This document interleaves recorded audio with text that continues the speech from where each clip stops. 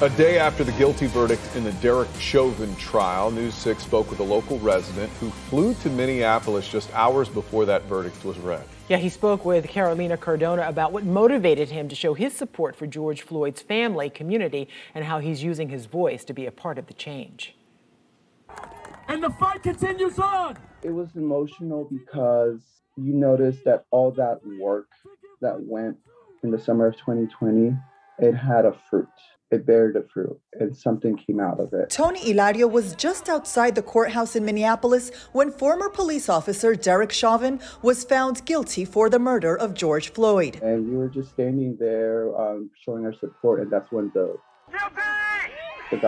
speaker told us, and that's when the crowd just went wild. The 29-year-old says since the start of Chauvin's trial, he thought about flying to Minnesota. And hours after arriving in Minneapolis from Orlando, the verdict was announced. Find the defendant guilty. But prior to the guilty verdict, Tony said he felt fear that justice wouldn't be on George Floyd's side.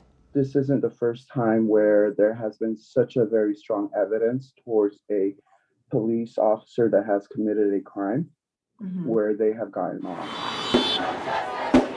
It was almost a year ago, Tony says he felt compelled to show his support after the death of Floyd by using his voice during the protests in Orlando. So I was one of the ones that marched throughout downtown, that went to the police area. But he says it was the Capitol riots of January 6th that were a turning point for him.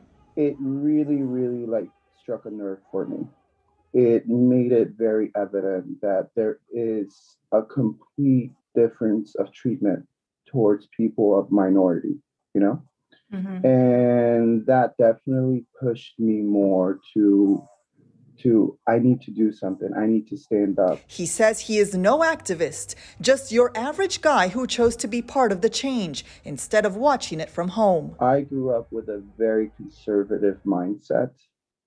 But after the few years that I've seen in front of my eyes what's been happening, my perspective has changed. My eyes have been opened more. I've decided to educate myself more. And sharing that knowledge with those around him is just as important. To anyone who watches this, educate yourself as much as you can. Show empathy.